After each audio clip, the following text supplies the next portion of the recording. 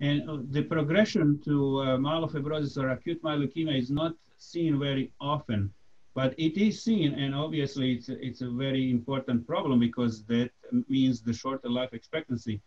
Prithvi, in terms of management of progression, we all agree bone marrow biopsy, right?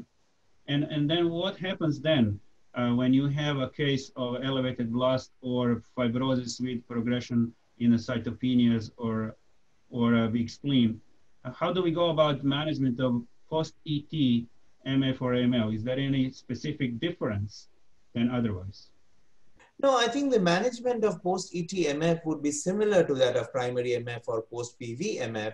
I think you're still looking primarily at spleen and symptoms as you make a decision for ruxolitinib, for example, or as you make a decision for an anemia-directed therapy. Again, you're really looking at the picture, of the whole patient who can have not just one thing, but you try to choose the predominant problem, as Rami alluded to earlier during his talk, to try and manage. So I think it's either anemia-directed therapy or spleen and symptoms-directed therapy, which of course tends to be ruxolitinib.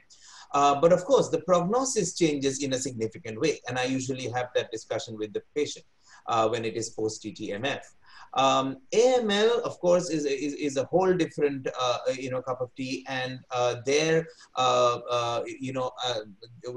the blasts are increasing, you're getting into accelerated phase even before the formal post MF post ET AML. You want to introduce the hypomethylating agents, for example. I think those are the cornerstone right there for those patients, while perhaps continuing ruxolitinib if indicated for spleen symptoms, etc.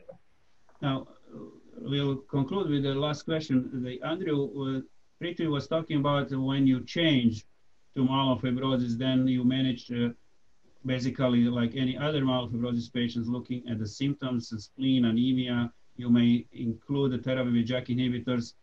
Is there a role for JAK inhibitors in ET? I know there were some studies and it's not officially approved, but is there a role or possible path forward for development? What's your feeling about it?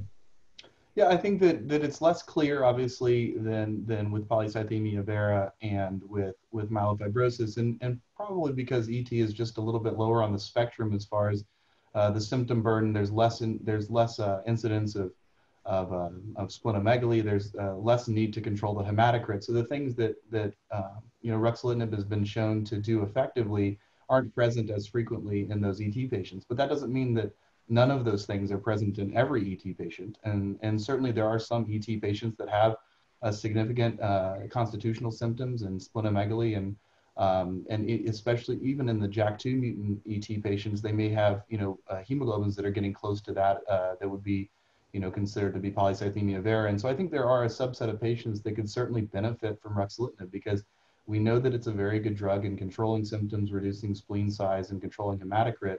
And while the majority of ET patients don't need all of those things done, some do. Really nice discussion. Thank you all very much for a review of ET. Thank you again. We will move on to the next case.